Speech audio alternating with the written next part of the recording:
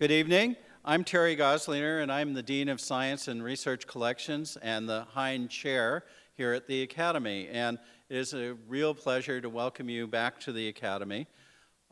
Tonight, we are going to have a very special treat. But before we do that, I want to thank all of you as trustees, members, and donors, the real core of the supporters of this venerable institution, and one that is really transforming the way that people understand and engage with science.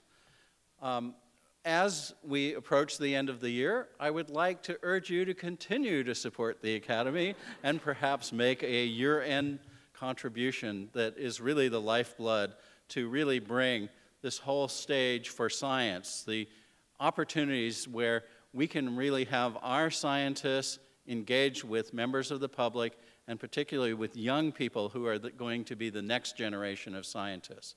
So from that standpoint, thank you again. And when we talk about the friends of the Academy, many of you are very familiar faces and long-standing friends, and it's not just something that we say lightly. You are the friends of the Academy. I wanted to also mention that this evening we're going to hear from one of my newest colleagues, Dr. Shannon Bennett.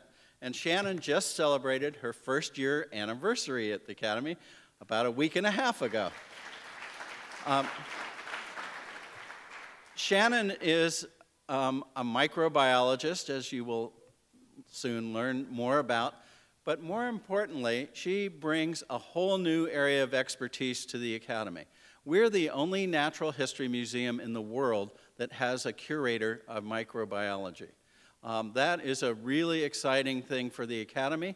We've studied a lot of the diversity of life on the planet, and Shannon brings the expertise of beginning to understand much more of that diversity that still remains to be discovered, and how that relates to human health and well-being. Shannon, before she came to the Academy, was associate professor at the Asia Pacific Institute for Tropical Medicine and Infectious Diseases at the University of Hawaii. And that tropical experience has threaded through her life. One of the things that I learned this evening, and you always learn things about your colleagues in Situate, that she worked her way through college by being a cockroach handler. And maybe she'll talk to you about that but we all make a living in any way we can in the world of science, and sometimes that takes us in very different and interesting paths. During the 7 years that she was at the University of Hawaii, she led a number of research projects on virus evolution, their identification, and transmission, and received a lot of funding and currently has funding from the National Institutes of Health. Prior to her work at the University of Hawaii, she researched dengue virus in Puerto Rico and parasitic roundworms in Texas and Vancouver at University of British Columbia. She received her bachelor's from McGill University and her PhD in zoology from the University of British Columbia. Without further ado, please welcome my dear colleague, Dr. Shannon Bennett.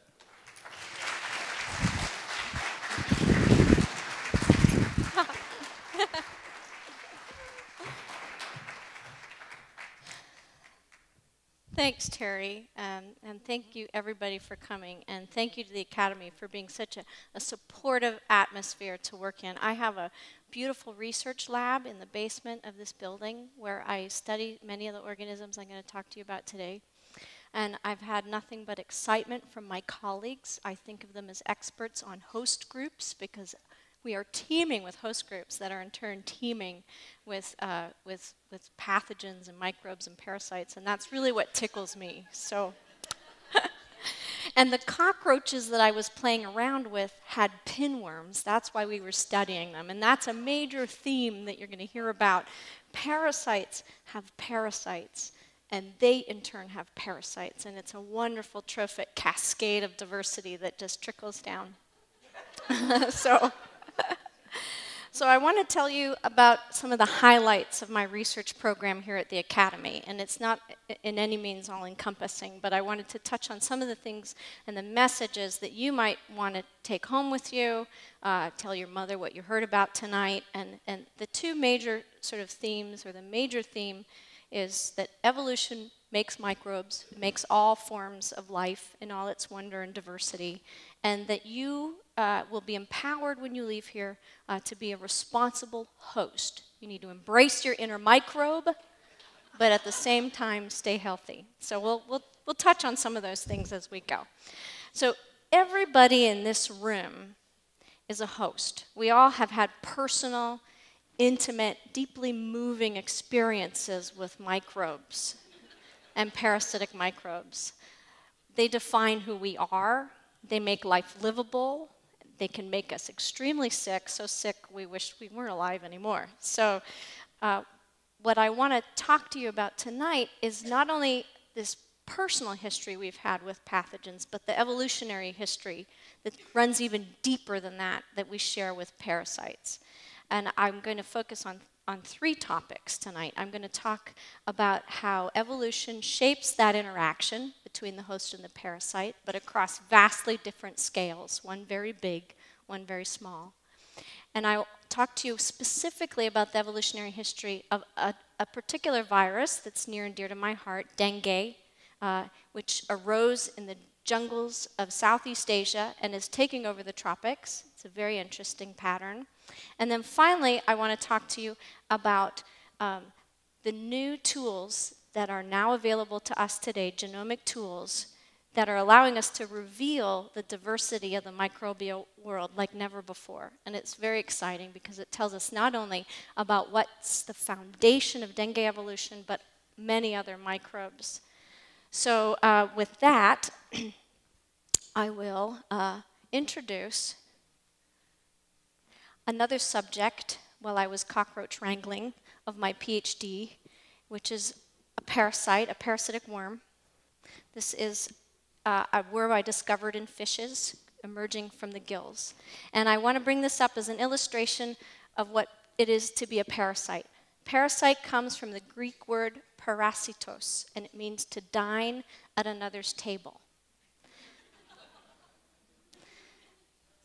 So it's really a way of life, whether we're talking about a worm or a human even. My dear dad would often refer to me as a parasite when I asked him to borrow the car, fondly.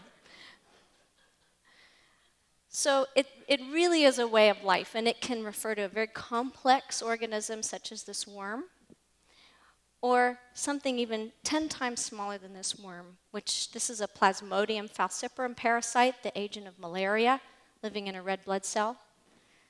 Much more complex, much less complex than the worm, but more complex than this bacterium. This is a picture of cholera, and the cholera epidemics that occurred in Europe gave rise to this inspirational and deadly diagram.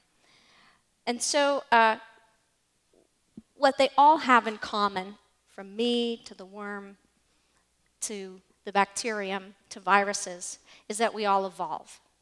And I show this picture to illustrate how I see evolution. I'm going to talk to you about phylogenetic trees tonight as a way of organizing the diversity and finding out how things are related.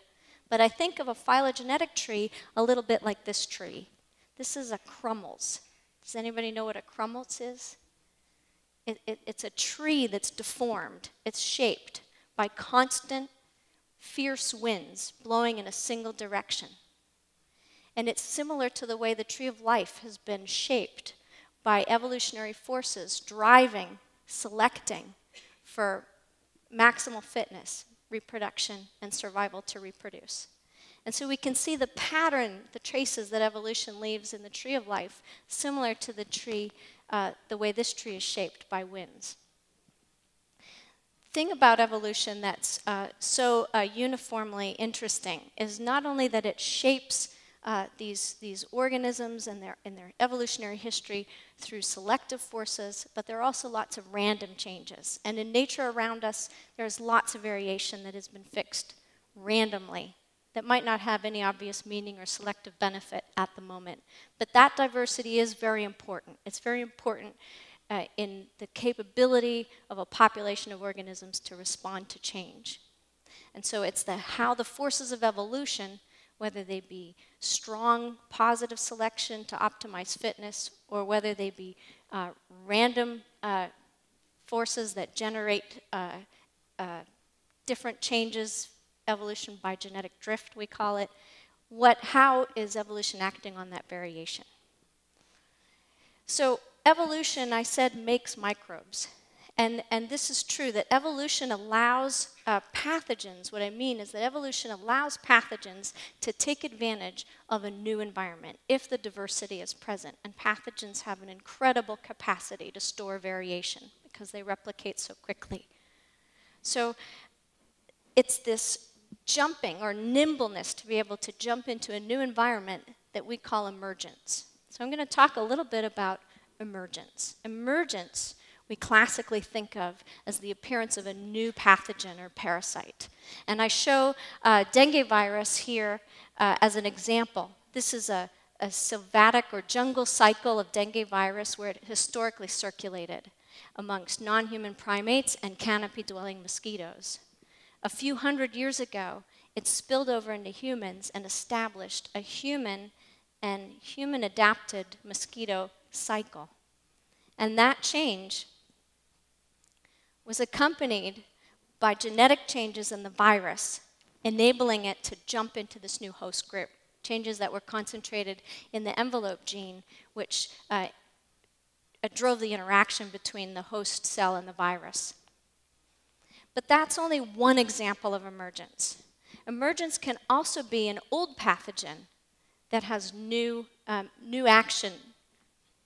One example is West Nile virus in the United States. Introduced in 1999, within 2 years it had spread across the entire United States. This map shows the years that it was distributed in different states, 99 in New York, progressing in the next 2 years to half the US, and then completely represented in most states in 2002. And this sweep of West Nile virus, a virus that we've known from Africa and the Nile region for centuries, suddenly became an epidemic in the United States. And that emergence event of an old pathogen changing its geographic range and its virulence for that matter was traced to a genetic mutation that became fixed in the West Nile viruses after they immigrated to the US that changed the rate that they developed in mosquitoes. Another example that many of you might remember, the emergence of highly pathogenic avian influenza, which became a hot topic several years ago. And this is an old virus. It's been around in wild birds for a long time, but it became concentrated in domestic fowl, and in this highly dense, highly transmission-ready environment, it evolved into a more virulent state. Hence the emergence of the highly pathogenic Z genotype, spilled back into wild birds. And the changes that were associated with the emergence of that genotype increased replication to the detriment of the birds and the human hosts that it spilled over into. So the link between evolution and the emergence of pathogens is highly compelling and cannot be stressed enough. And it's one that's been fascinating me in my research program. So evolution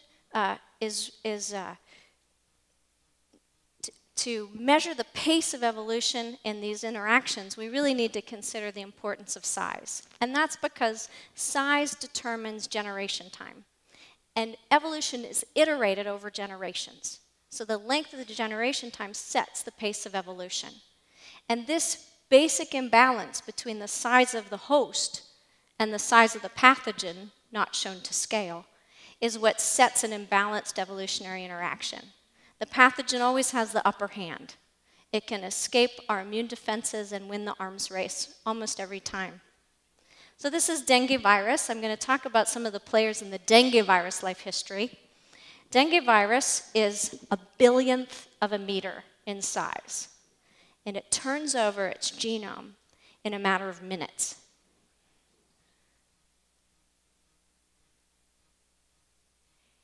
it's a speck, a mere speck, compared to this Wolbachia bacterium and the other bacteria that it coexists within the mosquito with.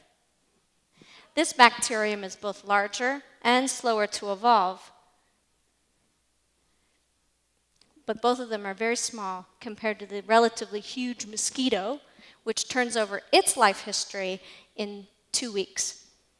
And they, in turn, are much more nimble evolutionarily. Their pace is much greater compared to this human. This is a human leg from the previous graph, because this mosquito, Aedes mosquito that transmits dengue, is a specialist on ankles. If any of you have run into this mosquito, you know what I'm talking about. So this is the human leg. So dengue will beat out all the players in its life history. It competes with Wolbachia for resources in the mosquito in almost all circumstances. And it evades, in most cases, most of our efforts to control the disease and our immune system to fend off the disease, although we clear it eventually. So what I want to focus on is the evolutionary history of this highly nimble and rapidly evolving pathogen, to try to illustrate to you how the diversity of this virus in space and time is driving its emergence in human populations today. This is a picture of the dengue virus, and these are the two principal vectors. This is the yellow fever mosquito Aedes aegypti, and this is the Asian tiger mosquito Aedes albopictus. So if any of you have been following the activity in Florida, and namely the Florida Keys, you'll know that these two mosquitoes are very important in the United States. They've both invaded, and they've both been responsible for some disease transmission, although Aedes aegypti is the important player in Florida. This mosquito is important too, and guess what? It's in California now. It's in the LA area, in Orange County. So the cousin of West Nile, dengue virus, could eventually colonize the western coast of the United States. So what I really want to emphasize is how fast this virus can evolve. It's an RNA virus. It's got a single-stranded RNA genome. Now, RNA and DNA differ in several properties, but the main one is that our DNA is copied with a high degree of fidelity. The enzymes that copy our genome are very good at what they do, and they're not likely to misincorporate a base when they're copying our genes.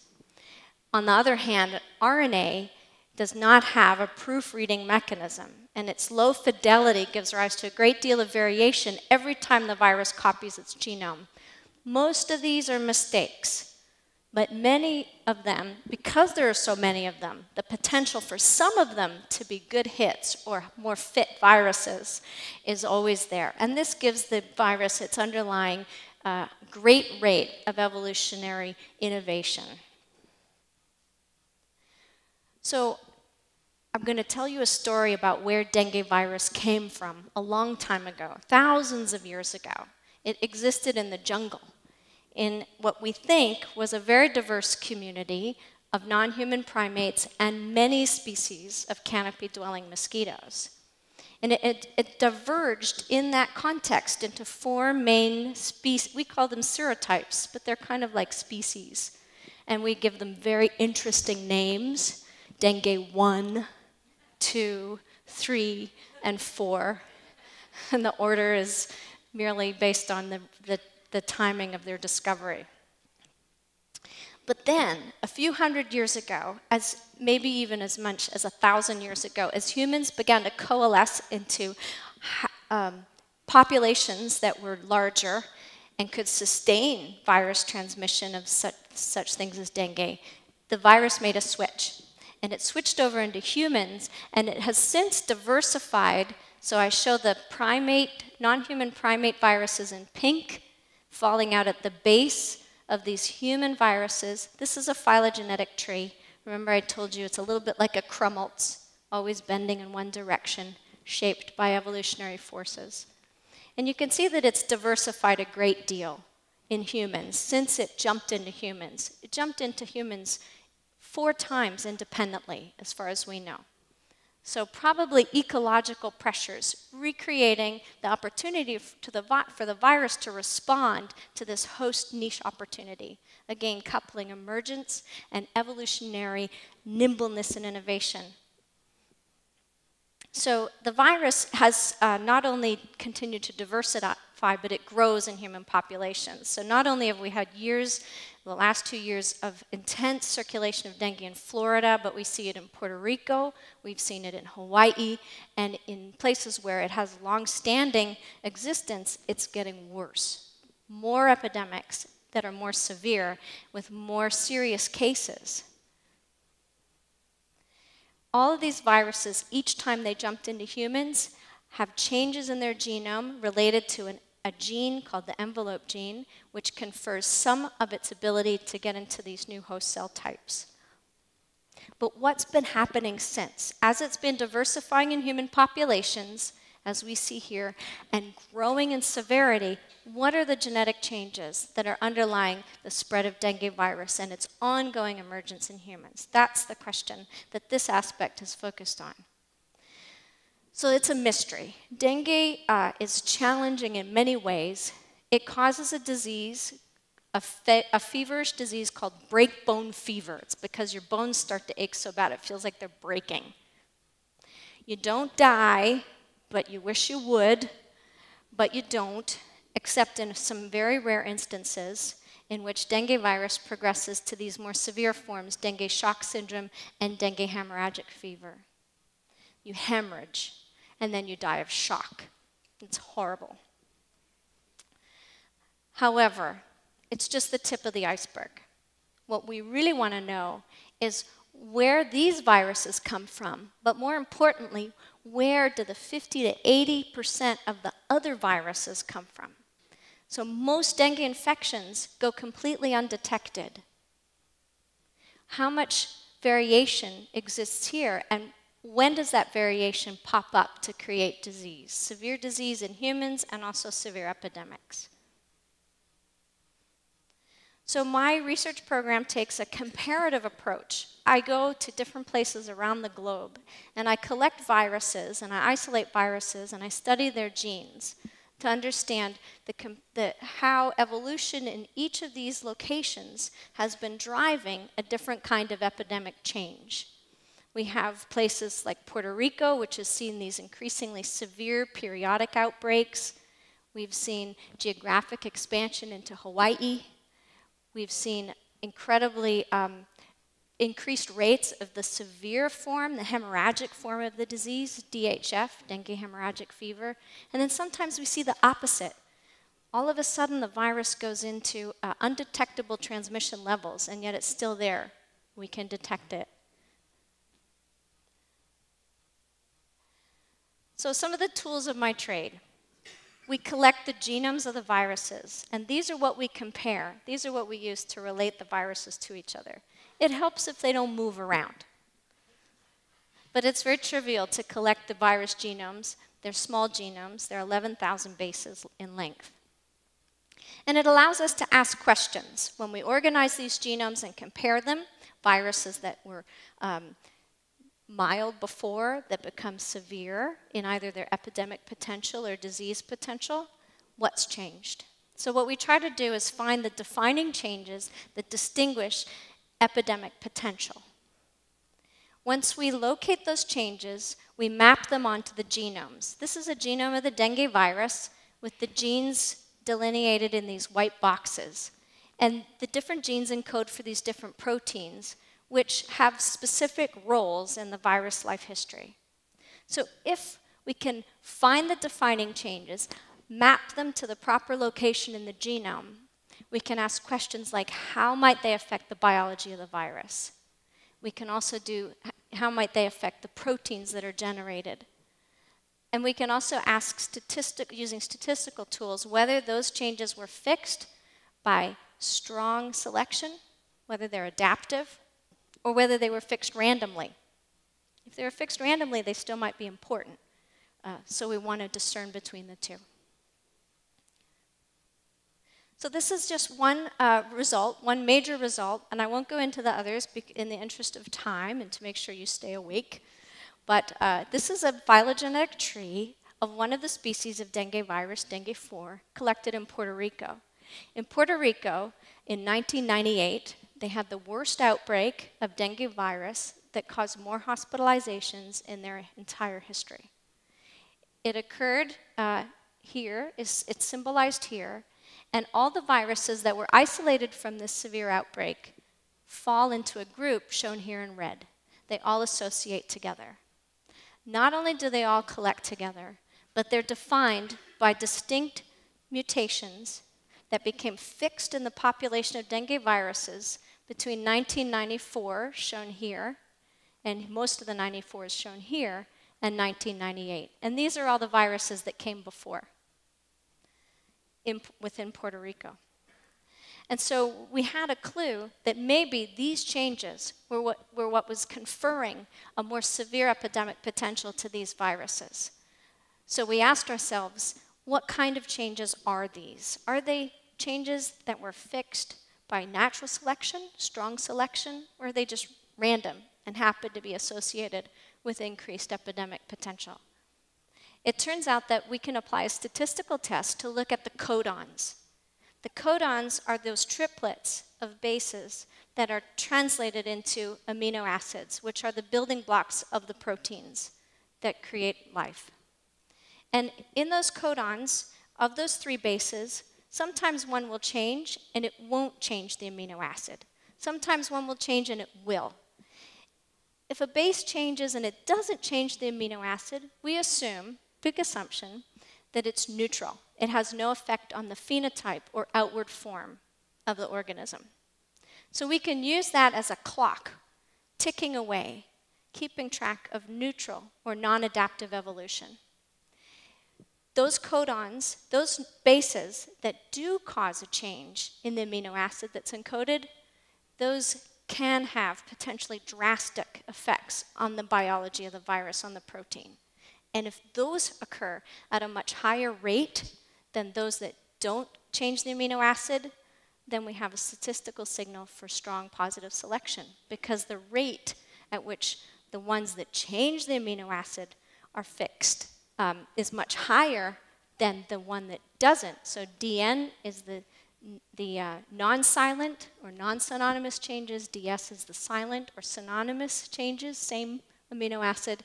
And when we examined the ratio, we found that it was much, much greater than 1. Over a whole section of the genome, it was actually infinitely large. Those 3 changes had become fixed in a background of no evolutionary neutral change of about 800 bases.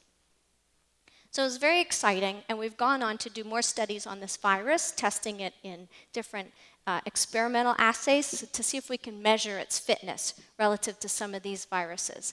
And my postdoc is going down to Puerto Rico in a few months to conduct these experiments in mosquitoes. So there's one more thing that we can derive from understanding the diversity of dengue viruses and how they change over time. And that is that we can actually extract some information about the virus population size. For example, when you select samples from a large population, they are much more genetically distant from each other than viruses that are selected from a small population. And that is that any 2 randomly drawn samples will take much longer to coalesce if they're drawn from a large sample. The parents are harder to find compared to a small sample. So not only can we tell when a virus is collected from a very large population, if we go backwards along the phylogenetic tree and look at how these distances have varied over time, as shown by this phylogeny, we can actually ask how the virus population has been changing over time. This is called the coalescent. And this is very interesting because it can recover populations of viruses that are growing exponentially, as we would expect in an emerging virus, an emerging pathogen. In contrast, you could actually also recover populations that were shrinking, like the Florida panthers, losing diversity, plunging in population size. So when we applied this technique to dengue virus, we were able, for the first time that a study like this has been done, to recover the cyclical pattern in dengue virus fluctuation in Puerto Rico. So So this figure shows the cases of dengue virus in black and their periodic abundance as it changes over time in the history of dengue in Puerto Rico. In red is the trace of the estimated population size based on the coalescent. The mean is shown in solid red, and then the confidence intervals are shown in dots. And it's amazing that the genetic diversity and population sizes of the virus, the base of that iceberg, the true diversity of those viruses, not just the tip of the iceberg, is tracing or tracking the periodic change in the dengue virus in terms of cases measured. This has one very important evolutionary impact, and that is that prior to this emergence event, the 1998 severe epidemic outbreak, which was accompanied by strong selection for a presumably more fit virus, was preceded by a population genetic crash, a crash in diversity. So you can see here the sweep, the selective sweep that generated these 1998 epidemic viruses, preceded by a crash in the genetic diversity of the virus. And this is important because it means that prior to a selective sweep, random genetic changes, random drops in population genetic diversity are reshuffling the deck. They're reshuffling and reducing significantly the amount of genetic variation that selection can then act upon. So drift and natural selection are both very important. And this is true in the other populations we've studied. In each case, we have found that key genetic changes do discern or distinguish those epidemic lineages, and in some cases attenuated lineages, but they're different in every population. No gene is consistently the target of selection in dengue virus's evolutionary history in humans. That wasn't quite the answer we were looking for. We were hoping to find the magic bullet that was generating severe viruses across the globe, but we didn't. And the answer to this is because, due to the life history of the dengue virus and that it's characterized by these population genetic crashes, the variation that selection has to act upon is severely reduced, and it's reduced randomly. So it just doesn't have the same tools to act on. So diversity is compellingly important, and we can use diversity of dengue viruses to trace, CSI style, where the virus is emerging today. Find out where it's stored in human populations, at least. And this is a technique that we use to map the phylogenetic tree in real time, tagged by where the viruses came from and how they're related, to find out where dengue virus is coming as it emerges throughout the tropical world. And it all implicates Puerto Rico. Puerto Rico is an intense, densely populated region with lots of humans and lots of mosquitoes and lots of ties to the different population centers around. But it's a definite population hub and an evolutionary hub for dengue virus diversity and dissemination. But that's not where dengue came from originally. Dengue came from animals.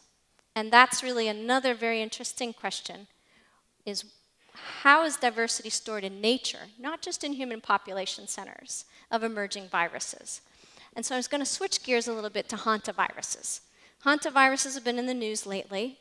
They're in Yosemite. They're being transmitted into humans. They're spilling over into humans from rodent reservoirs. But our work has shown that although rodents are important, and you can see here lineages of rodent species, including mice and rats, and their hantaviruses.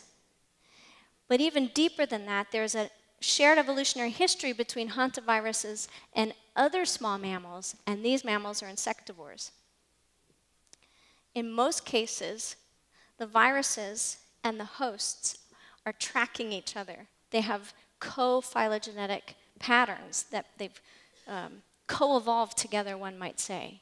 And this shows you the linkages between the virus that's found in a given host, shown in red.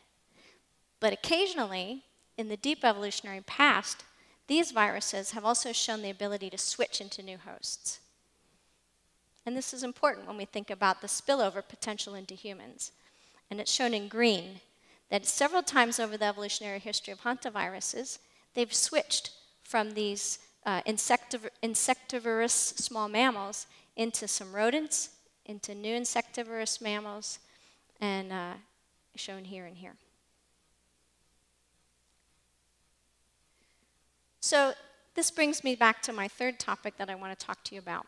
Where do pathogens come from? We've talked about dengue virus, its emergence from the jungle, and its ongoing emergence from human population centers, which store an incredible amount of diversity of the virus that can respond to new opportunities. But what about other pathogens? Hantaviruses are nimble. They can switch into new hosts, have occasionally in the past. They take advantage of opportunities, concentrations of hosts and viruses. West Nile virus in our own backyards. This is a big year for West Nile virus. It's a cousin to dengue. It's transmitted by mosquitoes. It was not here before. It's here now, and we're having a bad year. So what I really want to know is how can we use some of these amazingly new genomic tools? I showed you the genome science slide. We're now moving into an age where we have genetic tools to look at where in nature diversity is stored, whether it's communities of rodents and insectivorous small mammals or mosquitoes. This is a blood-fed female. Female mosquito. Only the females bite. She contains vertebrate blood meal. I think it's mine. In theory, she would also contain all the pathogens that might be in that vertebrate blood meal. She also contains her own microbes, her own parasites. This female fed so much that she passed out. But she woke up a few hours later. We put her in a tube. So she was fine. It's really the gluttony of it. It's incredible. So we can use next generation sequencing tools to drill through this organism and simultaneously reveal the hidden diversity of microbes in the blood meal, in the vertebrate she fed on, and in her own biological system. And that's been an exciting topic of my research in the last couple of years.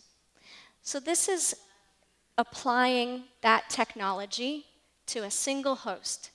And you can see that when I showed you that phylogeny, every tip on that tree represented the consensus virus from a single host. But underneath that single virus consensus sequence is actually a whole population of different viruses. And these sequence traces are all different in subtle ways. So we are really bags of many, many different viruses. This was a human case, a human infection, and we tracked the change in that virus diversity over time as the patient developed fever, and then it cleared the infection. But the mosquitoes would have the same dynamic, the same wealth of virus diversity to respond to evolutionary opportunity. So what we wanted to ask was, how does this diversity within a host or amongst different hosts impact human health? Biodiversity is the variety of different organisms, forms of life, but it can go from genes to species through to different ecosystems. So it's really about differences, the many differences that exist in a community of species. This is a very biodiverse habitat, a forest environment, many different animals, microbes, mosquitoes. And on the other end of the scale is an urban environment, a low biodiversity environment. We have a hypothesis that we want to test, that as you change the biodiversity of a community, you change an individual host's relationship with its microbes or pathogens. And we've tried to symbolize that hypothesis in this slide. Again, we have the forest habitat with the multiple different host vertebrates, potential vertebrates, many different mosquitoes. And if we drilled in using our genetic technologies, genomic technologies, into these organisms, what would we see? We hypothesized that we might see many different microorganisms, a highly diverse community of microorganisms. But that offsets or balances the dominance within that community of any one single kind of pathogen. We go through and downgrade our biodiversity levels into these other habitats, and we begin to see the gray bars are the hosts or vectors, askew in the biodiversity spectrum, fewer species overall, and some species dominating, and the same reflected in the microorganisms. So the biodiversity of the vertebrate and mosquito communities, the megafauna reflected in the biodiversity of the microorganisms. At the far end of the spectrum, we have this environment. A single host, a human, or the mosquitoes that have adapted to feed on humans, like Aedes aegypti, dominate the community of megafauna, and in turn set the stage and allow for the dominance of the transmission community by one or a few pathogens. And when a pathogen dominates in such a way, it creates an epidemic. So we might think of West Nile virus as being represented by this graph. Maybe something like Nipah virus or Ebola virus, viruses that are mainly in animal reservoirs and rarely spill over into humans, represented by these kinds of patterns. So we're taking advantage of our genomic technology. These are de novo, anonymous sequencing capabilities. We don't need to know what we're looking for. We can just sequence all the genomic signatures in a pool, whether that pool be a mosquito, its blood meal, or its own hemolymph. So we're going to take advantage of this mosquito and its predilection for sampling hosts. We're going to think of it as a mini hypodermic needle, flying around, taking sips here, sips there, biting an ankle, biting a gecko, and sampling a whole community of vertebrates and retaining them and their parasites in the blood meal, and then they in turn. And by doing this, we can then sample the mosquitoes and get a much bigger multi-trophic picture of the biodiversity of an environment, including its microbes. So we set up a study in Thailand. We targeted a region in central Thailand that had a range of different kinds of habitats, and we set up a gradient that ran from a national park, a highly diverse park in central Thailand that actually has the highest diversity of mammals in all of Thailand, through to a town, an urban environment, Nakhon Nayok. And you can see some pictures here showing you how the habitat changes as we move from Khao Yai National Park to Nakhon Nayok. And we sampled mosquitoes. We wanted to use as many traps as we could so we wouldn't be biased in the kinds of mosquitoes we were sampling. So we have here my graduate student aspirating with a backpack aspirator. Looks just like Ghostbusters. It's true. That's what she was doing. Sampling mosquitoes around homes, in and around homes, and in places where animals were kept. This is a BG trap.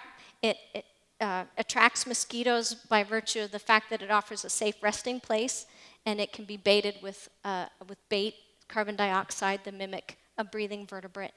And then we use this mosquito magnet, which has a similar way of attracting mosquitoes. It uses carbon dioxide and heat to mimic a human body or a vertebrate and pull mosquitoes in. And this is a CDC light trap, which attracts mosquitoes that are attracted to the light. So we wanted to get a diversity of different mosquitoes so that we could get a diversity of their microbes. And indeed, we picked up a wide diversity of mosquitoes. These are pie charts to show you the different kinds of mosquitoes and their relative abundances. The habitats were very different. This is me with my graduate students sampling a rice field, which is intermediate in terms of its biodiversity. This is me setting up a light trap in the jungle environment. And this is after a hard day of field work. My daughter's exhausted. She makes good mosquito bait too. I'm not supposed to say that. NIH will get upset.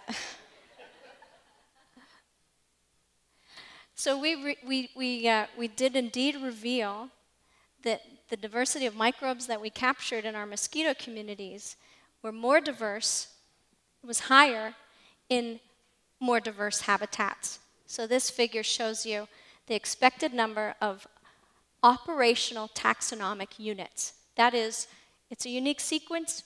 We don't know what it is, but it's different. And in this case, we were focusing on bacteria.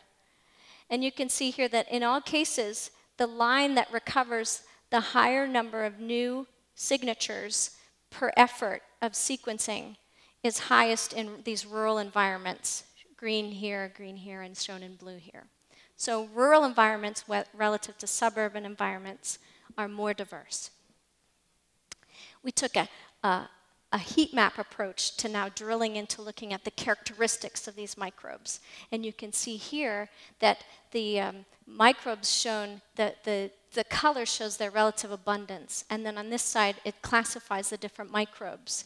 Some of these microbes are very significant. They include Wolbachia. We even found a Wolbachia in Aedes aegypti, which is not supposed to have it. It turned out it was a nematode Wolbachia that's a parasite of these Aedes aegypti mosquitoes, a Dirofilaria. So again, parasites of parasites of parasites. So the pattern, the signature of not only the abundance, the diversity of microbes, but who's where is also very distinct depending on the habitat. We have Aedes aegypti from urban and suburban environments separating out from Aedes from rural environments, and we have Aedes albopictus off on its own as having a very distinct signature.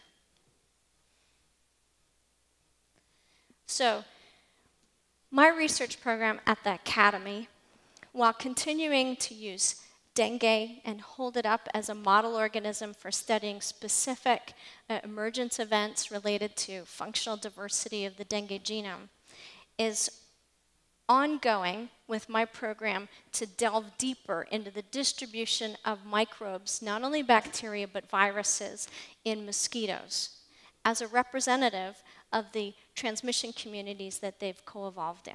And so we're going to be going onwards from the Thailand study to many other places in the world where dengue and other arboviruses are very relevant, using mosquitoes as our indicators of biodiversity.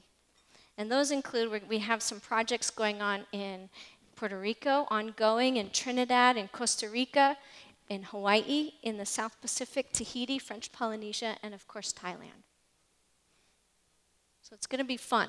My daughter's getting older, so there should be even more help. So I want you to take home two main messages. One is that evolution makes microbes. We can't fight evolution. It's natural. But we can be responsible hosts. And that is that we need to break the chain of transmission. So I always tell people, wash your hands, cover your mouth when you cough, and visually inspect your stool on a regular basis for blood, fat, or anything that moves. Thank you very much.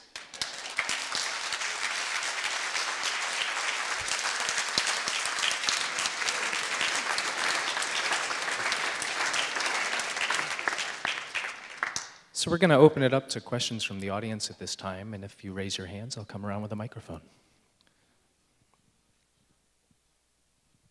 Right.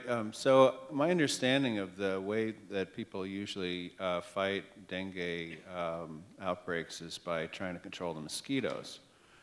But is it possible to use some of your research to fight it on a smaller level? So there is actually no antivirals that are effective against dengue. And many of the antivirals that work against hepatitis C, which is in the same family, and even HIV, which attacks the way the virus replicates, are ineffective against dengue and West Nile for that matter. So there are research labs that are more capable than I of investigating that further, and they do have some other candidates that work with the complementarity of the virus diversity within a host. But what's really exciting is that two things, the big things in dengue this year is that a vaccine, the results of a vaccine are being released in the next week or so, and it's in phase 3 trials, and it seems to be fairly effective. That could change everything. And luckily, I have the mosquitoes as a backup in case I'm out of a research job. But the other major thing is that mosquito control has really reached new heights of effectiveness with two major events. One is that they invented a genetically modified mosquito, an Aedes aegypti, which they've been releasing in Brazil, and those data are out, and it reduces mosquito populations so that they can break the chain of transmission of dengue. And then the other study that's coming out in a week or so, the results of which we've seen, is very exciting, and it's the replacing of mosquito populations in Australia with a mosquito that contains a Wolbachia that makes the mosquito resistant to dengue virus. So we're really on the eve of a change in the way dengue occurs in the world. It's very exciting. We'll take our next question from the back of the room. Can mosquitoes transmit all known viruses to humans? So all known viruses are really a diverse collection of organisms, and some of them, only a small fraction of them, are actually mosquito-borne. Some of them are transmitted directly, some of them are tick-borne, others are, we don't know.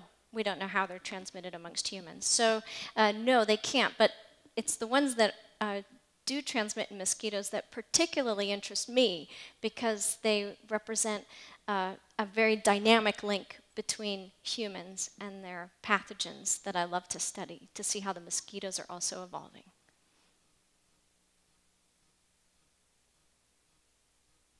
Hi. In an area like Puerto Rico where it's a high level of endemicity, I don't know if you'd say, right. What percentage of people are positive for dengue? You know, that's a really interesting question. Dengue occurs throughout the tropics. And if you sample people randomly in a room like this in Thailand, 90% of people would be seropositive for dengue. That means you have antibodies to dengue, and that hits 90% after the age of 6, school age. If you go to Puerto Rico and you take an average, it really depends on the age group. And it hovers at the highest about 40 to 60 to maybe even 80%, and it peaks in working age men and women in their 20s. So what we think is actually a random selection of the population is not that indicative, that maybe dengue in Puerto Rico has hotspots of transmission, and if you sampled local hosts, you would find that seropositivity was higher in certain areas than in others. So there hasn't really been a geographically fine study of dengue rates in Puerto Rico.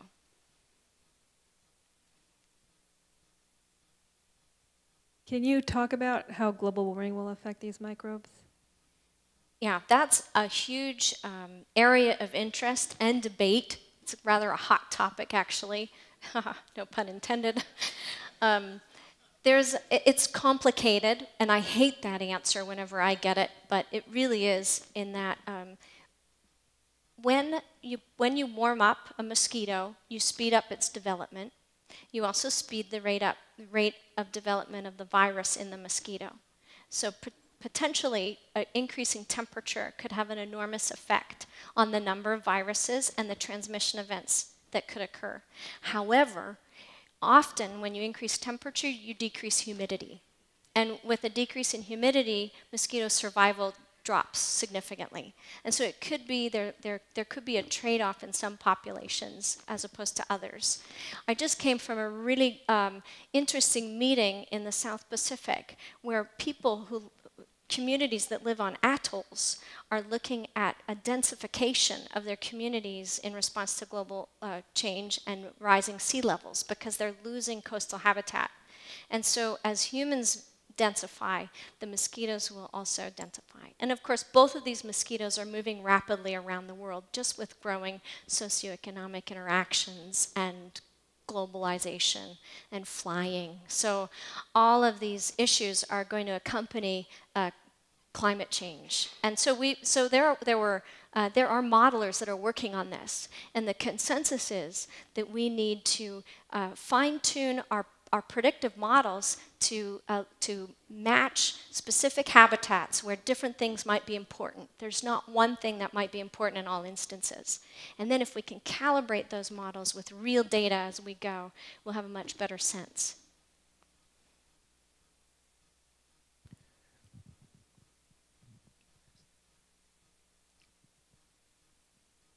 Another question, if we have Aedes aegypti coming into California, do we have to worry about yellow fever? So the mosquito that's established in LA area, Orange County, I believe it is, and there's a wonderful group of people called the California Mosquito Vector and Control Association that are monitoring these things. They're monitoring mosquitoes, and they're monitoring rodents and other things, and Lyme disease. And they reported Aedes albopictus, which is the Asian tiger mosquito. So the good news is, probably not yellow fever, but the bad news is chikungunya. Who's heard of chikungunya? It's almost as bad as dengue, arguably worse than dengue. And Aedes albopictus is a great vector. It was introduced into Italy and parts of southern Europe a few years back. Concomitantly, dengue showed up, chikungunya showed up, and so now Europe has a problem. So obviously, you know, people are screening mosquito pools on a regular basis to look for the presence of West Nile virus, dengue, chikungunya, and other hits. California encephalitis virus, we're surrounded. A question on your gradient from forest to suburban areas.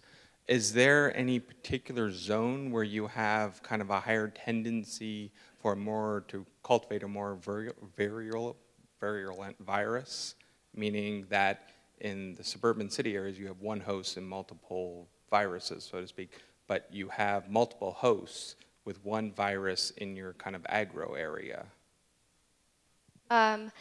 So this is a great question. There are, and to tell you the truth, the data is ongoing, and we've taken our first cut by looking at bacteria, and we haven't looked at the viruses yet, in part because the field work was very challenging, and RNA viruses are very unstable. So we're really optimizing some of our methods to enhance the virus component of those biodiversity samples. But there are mosquito species that have, particular species that have more diverse microbes than others. And part of that, we think, we're still analyzing the data, but we hypothesize that they might be more of a generalist kind of vector. So they might feed on more of a greater variety of hosts than, say, the 3 top medically important vectors that I focused on when I showed you those curves, which they really do have a much more narrow host range in terms of the vertebrates they feed on. So we expect the microbes to reflect that. Yeah, I wanted to ask you about your advice for people to wash their hands all the time. Does this mean that you're not a proponent of the hygiene hypothesis? So when I say wash your hands, I mean just plain old soap and water. And what I'm really talking about is maintaining the balance of a healthy community of microbes on your hands. I'm not a proponent of using an alcohol hand wash station to eliminate most of the microbes that do belong there, and possibly selecting for the microbes that don't, but could outcompete the ones that do. So I think general hygiene is a good thing.